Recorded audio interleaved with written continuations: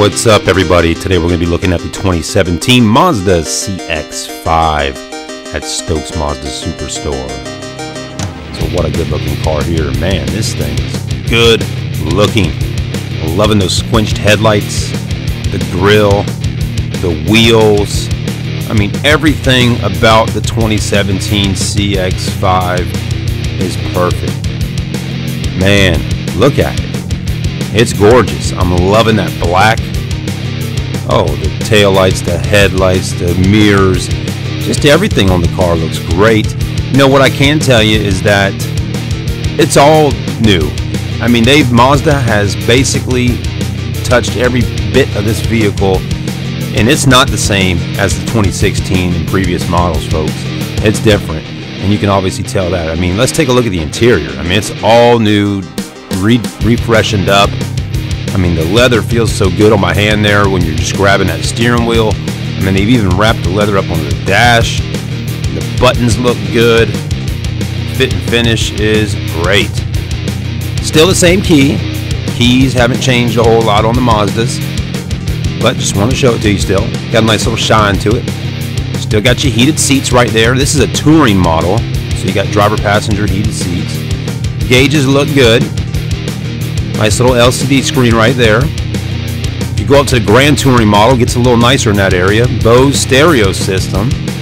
Those tweeters are looking good right up in there. And then right here, a lot of nice little features and controls. Sport mode. Leather boot, leather up on the shift knob. You also have your USB, auxiliary, and an SD card slot, and a 12 volt, all right there in the center console. Push start, that's a nice feature to have, looks good. The screen, you're going to notice, is wider and sits a little bit lower down from the windshield than previously before, which is nice. And then a lot of nice features in here. You know, I know a lot of cars all have this kind of stuff, but just the layout looks really good. Everything's so easy to read, legible, the colors look good, just everything flows nicely with the Mazda CX5 and all the lineup, really. So you can switch it from 2D to 3D. And then up top, you got your sunroof, your lighting. And then let's take a look at these seats here for just a minute. You got the leather on the sides, the suede inserts on the seat, which look really good.